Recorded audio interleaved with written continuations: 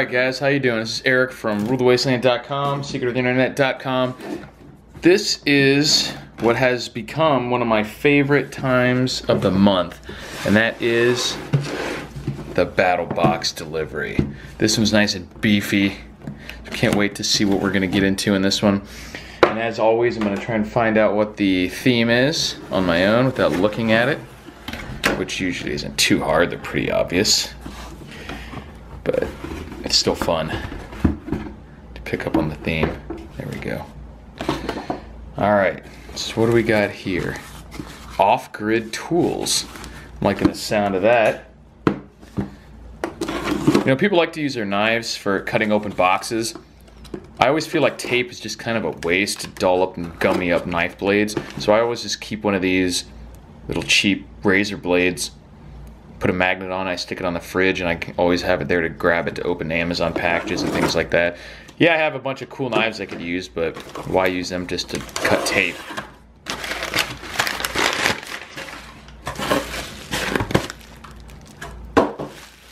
It's fairly heavy. Looks like an emergency hammer, seatbelt cutting tool type thing. That's exactly what it is, I guess.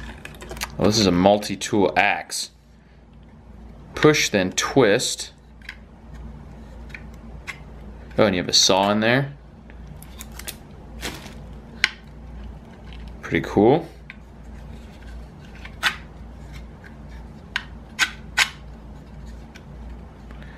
You have, this is pretty beefy, probably weighs close to 2 pounds. Hammer, nail puller, wrench, bottle opener, different size wrenches. Got an edge on top and the front, glass breaker, seatbelt cutter, as you can see, saw in the handle. Oh, and it's a gas shutoff as well. I believe this is you can use for gas, and there's another nail puller. Hardened steel glass breaker, bottle opener, can opener, box cutter, sockets, lanyard pass-through, nail puller, seatbelt, wire twist, pry bar. Pretty cool. This would be great for a vehicle or house emergency tool. Pretty cool deal. Not as many applications for wilderness survival, stuff like wrenches and nail pullers, glass breakers. This is more of a urban survival tool. So already that may be a clue as to the theme. Here we got a little Kershaw Shuffle. It's a nice little blade with a bottle opener. Pretty cool. Manual opener. Short, so you'll be able to carry it legally in a lot of places. This is called a Silcox key. I've actually mentioned one of these after I think Bibles and Barbells channel did one on it. I've mentioned similar type tools, and this is for, this is different size. They're just typical like socket looking things, but they're for size for water, and I think maybe gas, but mostly water spigots, industrial and commercial. They don't put a handle on there or just a normal handle so that people can't come up and just use the water. You have to have a Silcox key to even be able to use the hoses and things like that on spigots on side of buildings. So I believe that's called a Silcox key. Useful. I've recommended those in the past. Let's see what we got in here. Oh, cool. It's a mini e-tool. Or if you've been in the Army, you know what that is. It's a short for entrenching tool, basically a folding shovel. This is very similar looking to the military design. It's just about a third of the normal size. And then you have an additional handle you can put on there. And they're usually made like this so that if you screw that, you can lock it into a pickaxe, which is that side.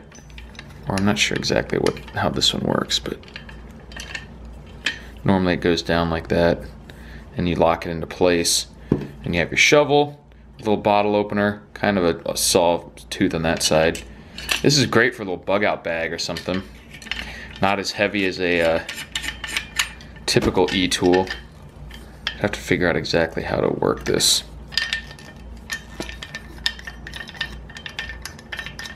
There we go. You just screw it up. locks it into place in the pickaxe formation, or you back it off a little bit until you can turn it, and then you tighten it and locks it into the shovel formation. Very cool. I'm liking this a lot. Because I'm moving soon, as I've mentioned to you guys, and part of the move is going to be a over 2,000 mile car ride over a few days. So I've been definitely looking to tweak my kind of vehicle kit bug out bag for that situation, and something like this and this are both going to be great additions to that. Pretty cool. So it's looking like a vehicle bag or a get home bag type situation. 7-inch. See, it looks like one of those pry bars. Oh yeah, these are cool. Just a blunt piece of steel, Ontario knife, 2-edge, bam. Nice little pry bar. It almost feels like a whetstone. I'd be interested to see if maybe that is a secondary function of it, or if that's just the type of material it's made out of. It feels like it's embedded with like the same material as a whetstone. But these are useful because you can just go ham with them and not damage a knife or something else. Oh, here's our knife. It's right on top. Or actually, no, this is another pry bar. So this is just like a backup or an alternate blade. That's pretty cool. Yeah. So you can swap out. I'm not sure if this is designed to be swapped out or if it's just another one that you can use independently. It does look like no, it doesn't. Okay, these don't line up. So this is just meant to be used independently. This one has a handle on it and a little bit more length, and you add the little glass breaker on the bottom. Pretty cool stuff though. Both Ontario knives, both made out of that same material. I'll have to look and see what that is. It has an interesting feel to it. Some sort of weird steel. Nice little batch of paracord, always useful. You can make lanyards, you can do all sorts of stuff with it. Tie down tarps, everything. Timberline. It's gonna be like a tarp tie down or something. Oh, cool. It's a mini pry bar. Bottle opener. Gap lanyard hole. Flathead screwdriver end. Except this one has a sharp end. Not super sharp, but sharp enough. And a can opener. Bottle opener. And it comes with a nifty little neck. Pretty good retention. Not super great. You have to be careful that that didn't fall out on you. Maybe tie the lanyard off so even when you pull it off, it's connected. Pretty cool little tool. So we have 3 or 4 different kinds of pry bars. They're big into the busting into things. This looks like a gas siphon pump thing. This is definitely part of like a vehicle bag, get home bag type thing. This looks like for siphoning gas. It says oil. Spray light oil into barrel. Oh no, maybe this is just an air pump. And they're just talking about lubing it up. Looks more like a liquid pump to me. I'll look at the list.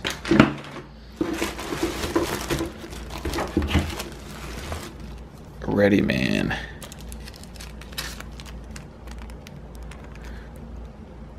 Bunch of little saw blades, and maybe they're supposed to be spearheads, arrowheads. So you can make mini saws and either make arrows or spears, and they're more disposable than putting your knife on a stick or something like that. You don't have to worry about. So that's pretty good for like a wilderness survival situation. Ready Man. And this is a pretty slick bag. So man, maybe I'll already have my bag. I won't even have to. Like, this looks like a backpack. Let me get it back in the frame for you guys in a second once I get it out of the bag. See, it has the straps. Nice, cool gray color. Ready Man. It's got additional elastics on the outside here so you can attach things to it.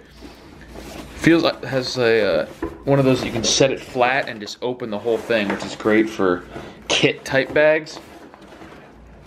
because you can access stuff a little more easily, and then it has a Velcro closure as well.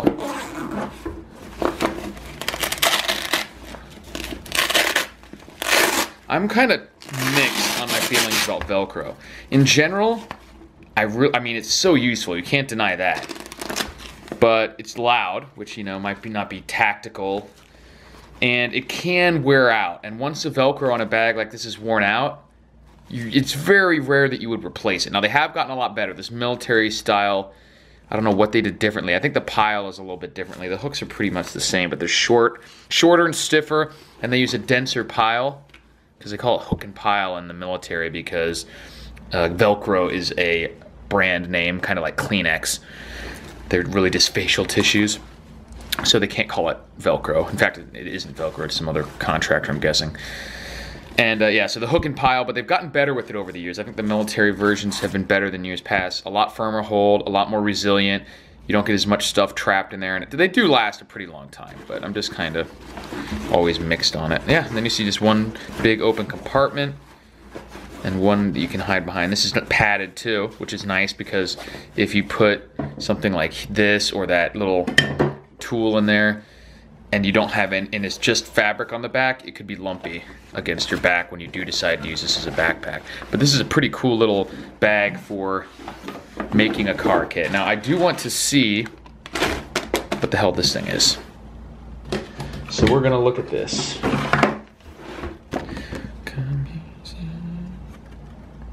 This is the Off-Grid Survival Axe Elite. This is a nice hunk of steel, I'll tell you that.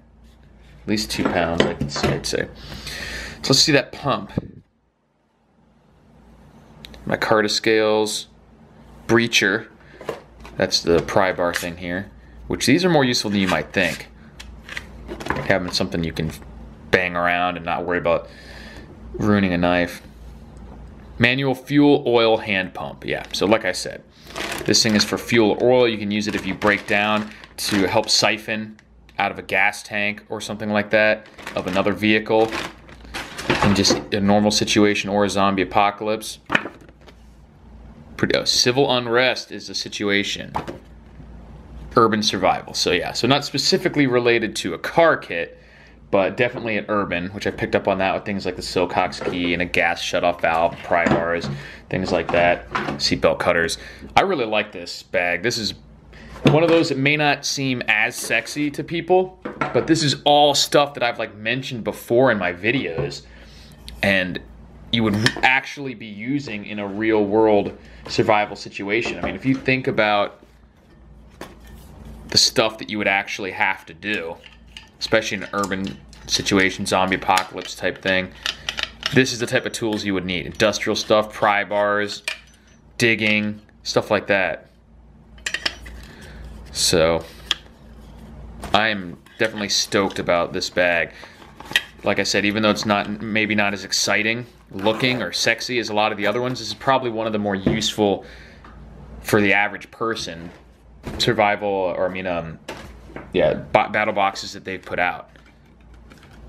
There is not really anything in here that wouldn't be extremely useful in a real shit hit the fan scenario, and you know, even suburban or urban setting. The only thing that I really think doesn't go too well with the theme is this. Not that these aren't useful or good, but they're just not necessarily specifically related to urban survival. I mean, you could use them for spearing pigeons and stuff, unless these are supposed to be some kind of lockpick, which it really does not look like that. And you wouldn't need that many of them. You would need a tension bar and I forget what the other one's called, but these are not. Oh no, I think it is. It shows. Let me see if I can. It shows lock keys all over the back, so maybe these are supposed to be lock picking tools. Maybe you bend those. I don't know. Let me see what it says on the Readyman Lock Blocker Access Denial Card. Interesting. So these, if I'm not mistaken, are designed to jam into a lock maybe and make it so that it can't be opened or picked with the key. Very strange. Maybe you shove those in there and break them off, something like that. I'm gonna have to research that one because I'm not sure what that must be what they mean. Yep, 4-way Silcock key. This is the EDC pocket tool. Cursaw shuffle. This is great because it's very small, so if you're not in a WROL situation, you still have to worry about carrying a knife that's legal. A knife like this is going to be legal in most places in the US. Not all, so do your research, but a lot more than something like this, obviously. Just on the sheer size alone. I don't think there's anywhere that has a more stringent size requirement than 3 inches, I think, or under 3 inches in the US, maybe 2 3/4, which is about what this looks like for the sharpened portion of the blade. I would guess about 2 3/4, maybe even 2.5. Let's see if it says. Blade 2.4. So yeah.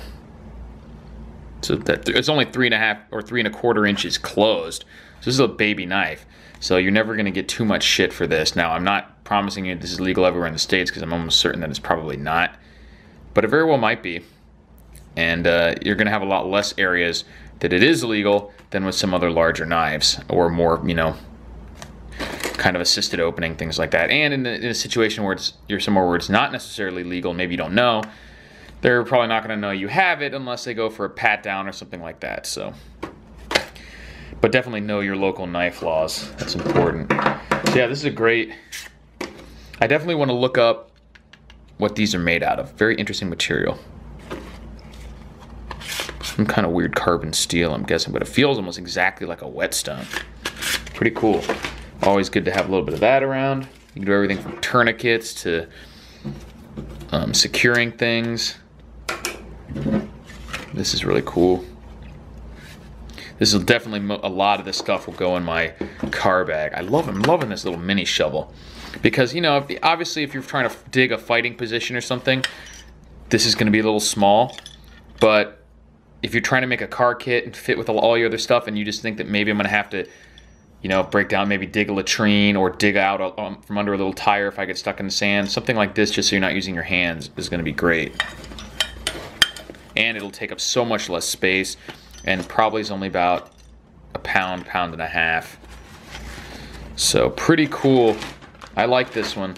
As always, they have not disappointed. Great Battlbox. This one is extremely useful stuff that you'll be able to use in a lot of everyday situations. You won't have to wait to be lost in the woods or a zombie apocalypse to get some use out of this Battlbox right here.